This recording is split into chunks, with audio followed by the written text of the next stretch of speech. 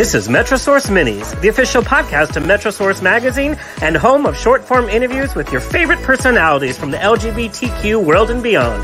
Quick, fun, and informative. It's Metrosource on the go. Out and proud since 1990.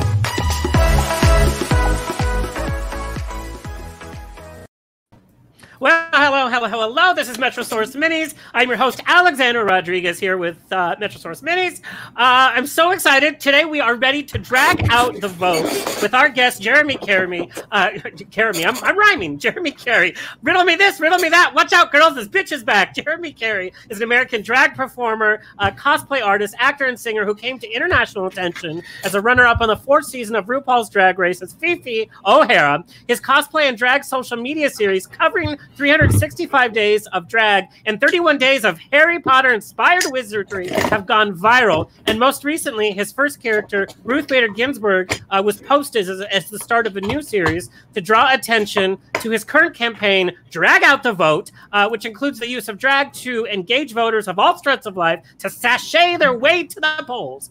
And Jaremi has appeared in a number of music videos with other Drag Race alum, as well as a solo artist, appeared on Skin Wars, Andy Cohen's Watch What Happens Live, and is the most adorable feature on Twitch. Please welcome Jaremi Carey. Hey, girl. Hi. That's an amazing introduction. I love your whole layout there. Like, you're all set in your little lair. I literally just got, this is my streaming room, but I literally just got done streaming. So, yeah, hi.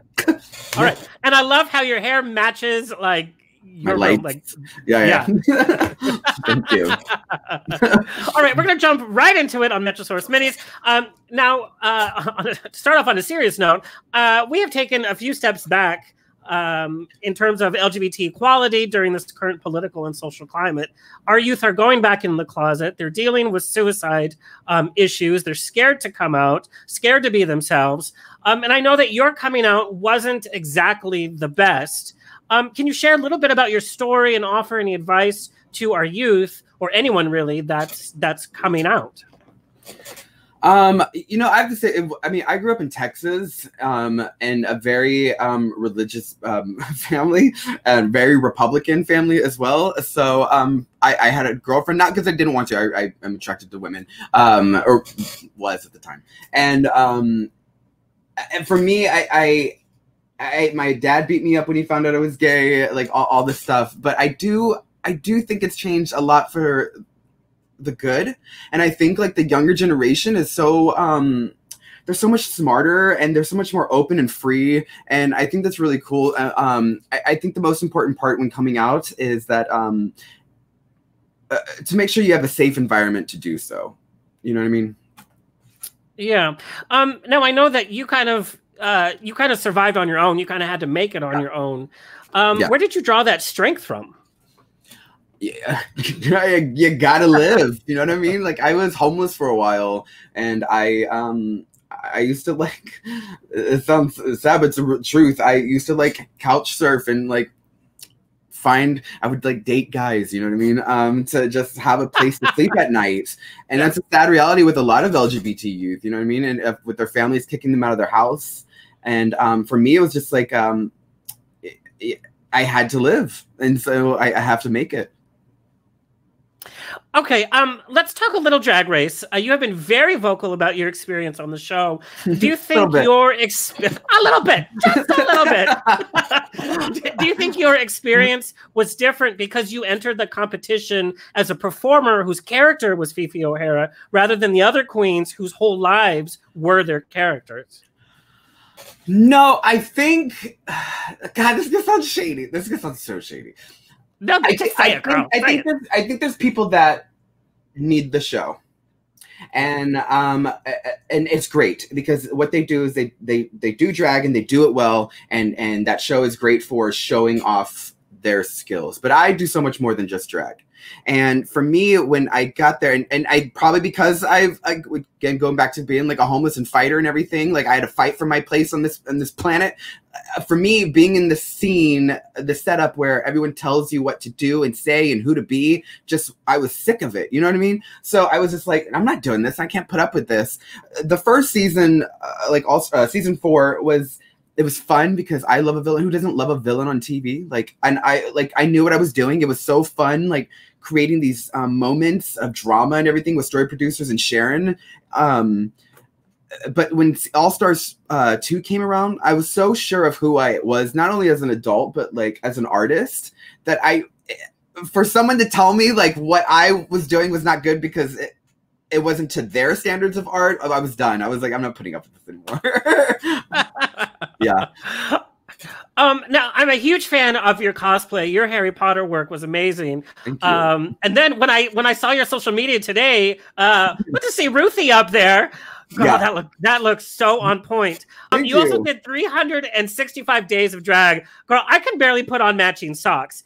What is your creative process in creating and implementing a campaign and your look?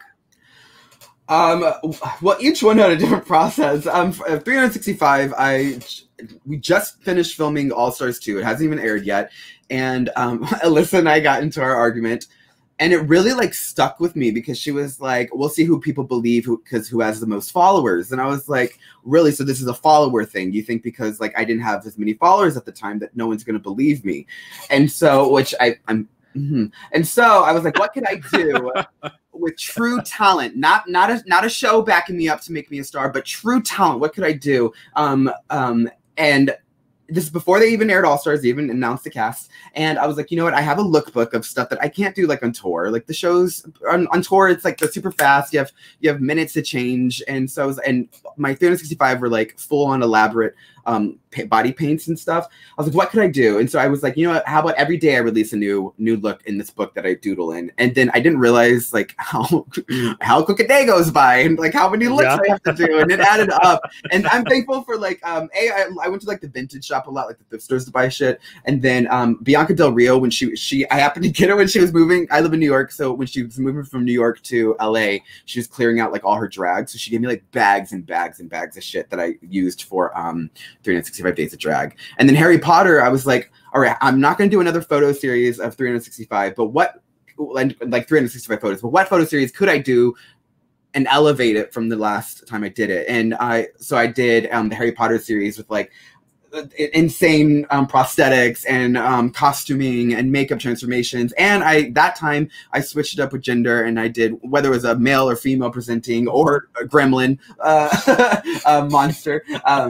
I did that. And then now with this one, the Trailblazing Women, it's not just me, it's women from around the world now. I did like maybe 4 or 5 transformations, I believe, maybe 4.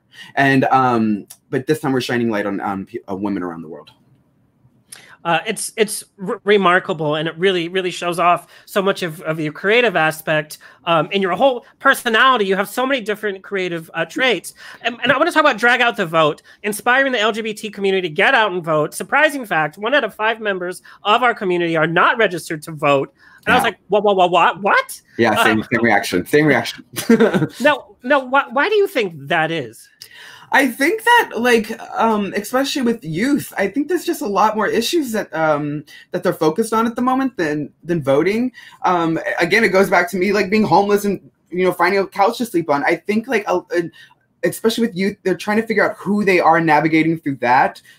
And which is important, just trying to survive rather than voting for them. But now it's essential. You need to vote to survive. And this election is super important, especially for our rights, because they're slowly being stripped away.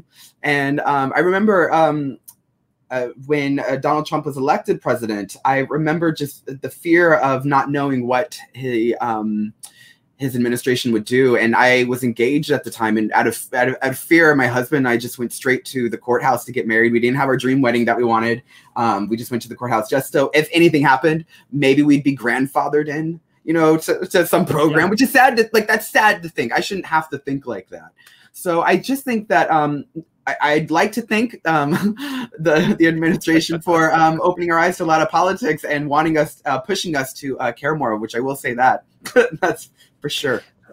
Well, and I think if there is any good, it's that we have been challenged as a community and other minority groups, socially and politically. So we're now having to fight, and this younger generation is going to have more of a respect of how our gay rights started in the first place. Well, and I think it's so cool because like I said, they're so free and open and brave, and like they know the power that they have. Like, and it's so cool to see. And now I feel old saying this. Like, I really feel old, but I'm so proud of, like, especially my younger fans and following that I see going out there and marching in the streets or raising money or being a new drag ambassador now for this new program with Drag Out the Vote. I think it's so cool. Now, how can we, as your fans, support Drag Out the Vote?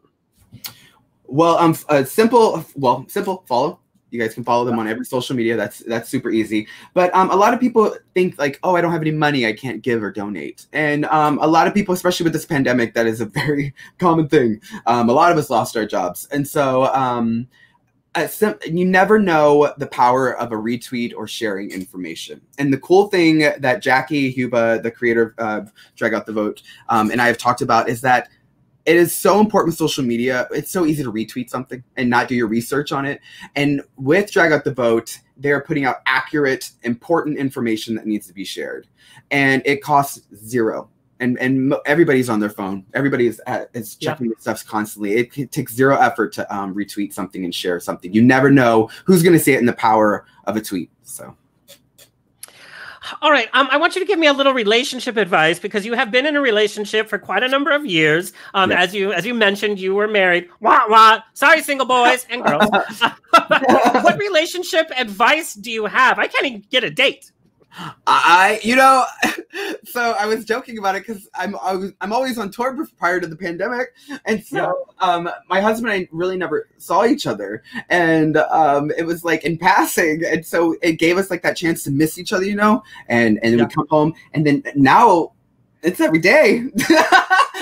And so, no, but it's been great, and we argue. That's part of it. I think a lot of people think that especially, and I had this mentality, you argue and people are like, oh, it's not going to work, we're done. No, arguments happen, and I think they need to happen so you can learn and grow from that. And I think it's just, you have to be secure in your relationship. Like, my husband and I are super secure. We know who we are. We know at the end of it we're coming home to each other, and maybe that comes with age and everything, but it sounds so cheesy and it's so cliche.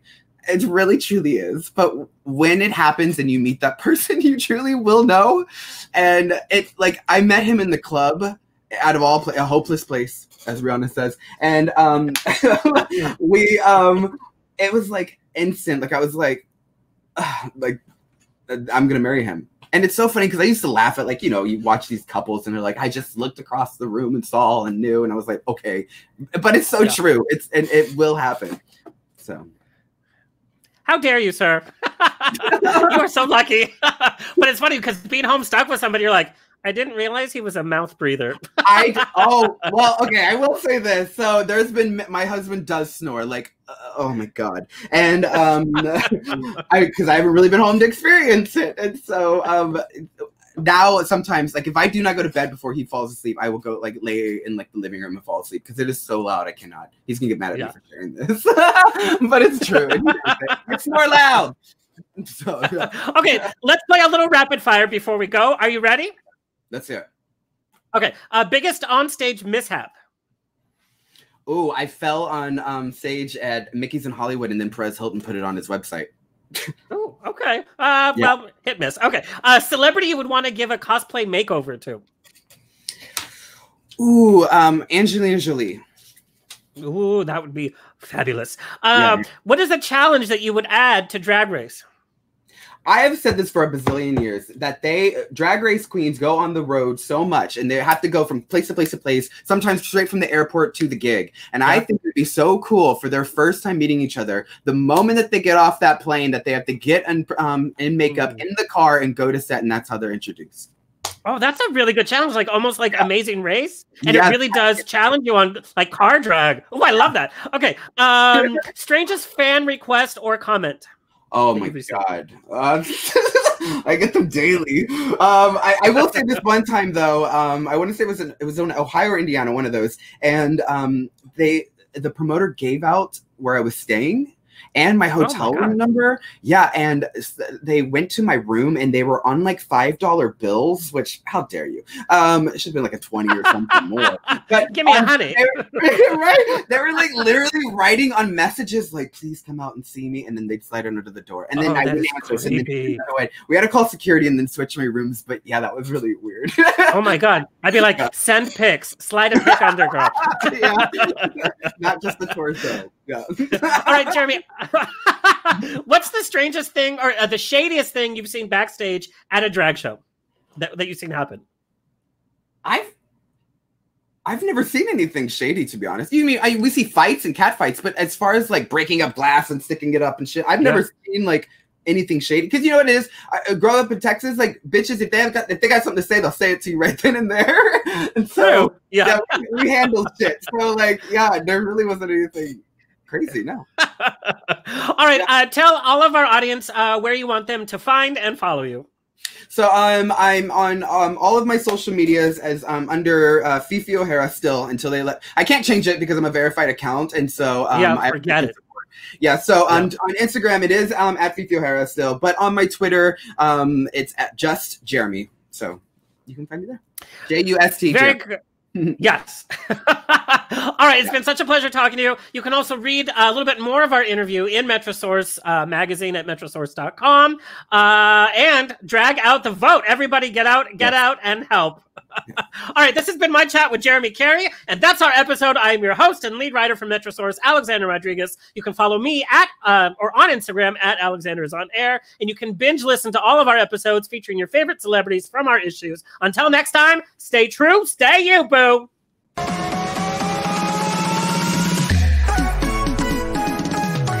That has been another Metrosource Mini. Like, share, and subscribe on your favorite podcast player, and check out the latest issue of Metrosource magazine on newsstands or online at metrosource.com. Follow us on Facebook, Instagram at Metrosource, and on Twitter at Metrosource Mag. Until next time, stay fabulous.